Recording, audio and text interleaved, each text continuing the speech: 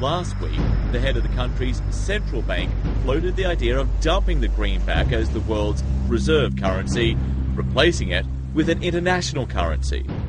Thousands of people gathered to hear Barack Obama deliver key foreign policy speech on his current European tour.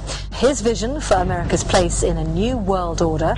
Returning vets could be a risk to our nation.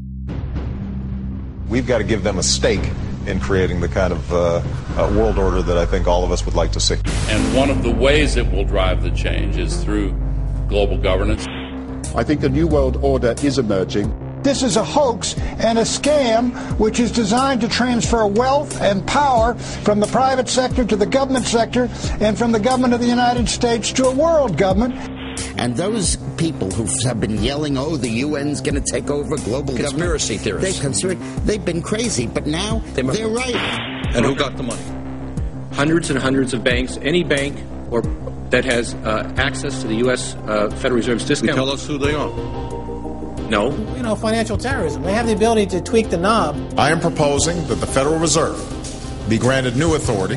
The ultimate goal of the carbon tax and the cap and trade is to destroy production. This energy tax is the largest tax increase in American history. We're actually creating a global warming police. So number one, they can come in, the federal government can come in and inspect your house and send you the bill. We're setting up a global warming Gestapo. One of the things that if you talk to our generals, they are desperate for is a civilian counterpart to our military forces. I am fierce. And this is what I wear. Senator Barack Obama's presidential campaign is asking Missouri law enforcement to target anyone who lies or runs a misleading television ad. I've now been in 57 states. I think one left to go. The president, when he was in Europe last week, he met with the King of Saudi Arabia. He appeared to bow.